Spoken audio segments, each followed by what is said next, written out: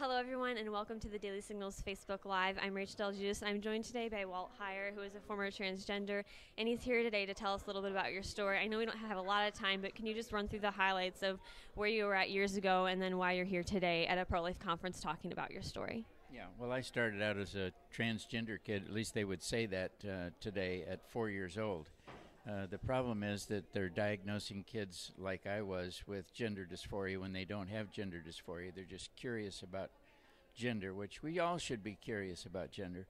And so it led me to, a point of thinking that I needed a gender change. And then one of these experts in gender dysphoria diagnosed me with gender dysphoria and said I needed hormone therapy and surgery, which, as you can see from standing here, they're totally wrong, because I was born a boy and they went through all the surgery and became Laura Jensen and lived 8 years as a female. And to discover that nobody needs to change genders. It's absolutely totally bogus procedure, not only from the standpoint of hormone therapy and surgery. The people are suffering from comorbid disorders that need to be addressed and treated. And if they did so, we wouldn't have any transgenders. And what would you say? We see the media highlighting stories all the time of LGBT activists and others who their stories are championed about them kind of like rejecting who they were and becoming a different person, another gender.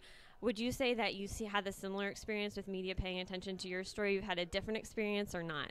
Well, the media doesn't pay any attention to me at all, because it doesn't fit their narrative. And so, it's much more fun for them to promote LGBT activist people and put them on the front cover of magazines and make a big to-do about it.